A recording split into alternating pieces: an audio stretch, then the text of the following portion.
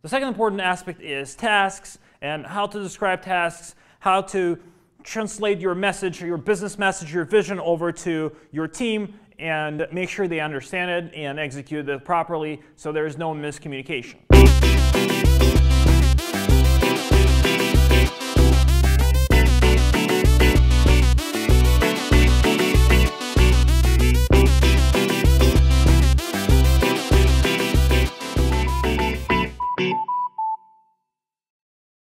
Start off with the right structure for your task. The task has to be written in a way that everybody can understand it, not only a developer, but also a QA person or your partner or UX designer. So we usually break down tasks into three pieces. The very first piece is user experience. What your end user would expect from that task to happen. Let's talk about let's say, Facebook login button in an app, in a mobile app. A good example would be a user experience would be a value statement that is as a user, when I press on this Facebook button, I should expect a Facebook login dialog to pop up, and when I approve the permissions, it should kick me back into the app and log in to the home screen. That would be a good example, a high-level example that you understand, your partner understands, everybody can pretty much understand what it is, right? You press a button, there's dialogue, you approve Facebook permissions and goes back into the app, logs you in, and you're on the home screen. The next step, you have to write down definition of done. Like we really call it definition of done. What would be considered for this particular feature a button that does that to be done? You know, it has to look like in specs and UI design. Now, things might be when you it has to be clickable. It has to look like in the designs. And when you click on the Facebook button, it should log you into the app, and you should see the home screen when you click that button and finish your login. That's acceptance criteria. I mean, the definition of done, very important because everybody has to understand what it means for this feature to be done.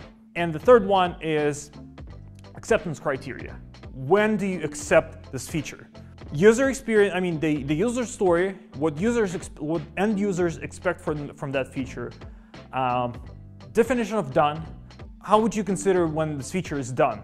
And acceptance criteria, what it means that you will accept that feature. Like, when do you accept that feature?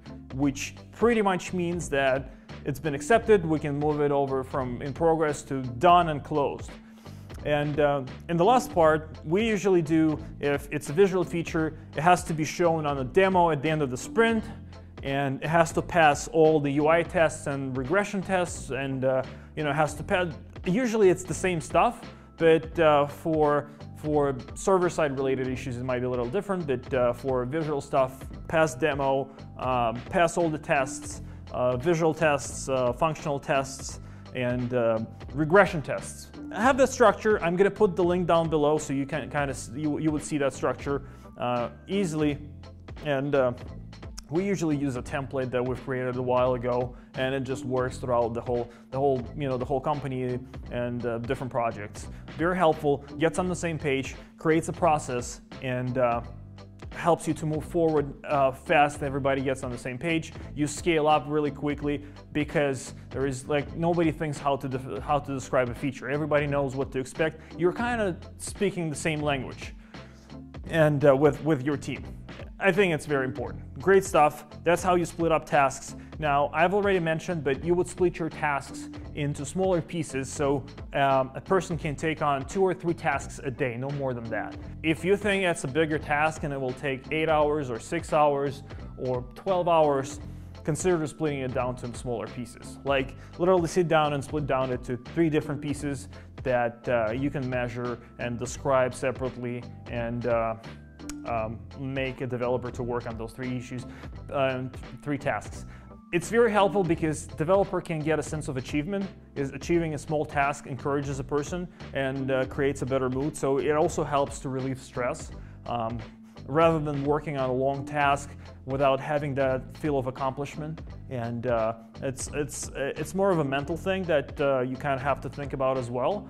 Starts with a little thing, accomplish one thing, and then move over to another thing. You have that feel of accomplishment. It's very, very important for the team building.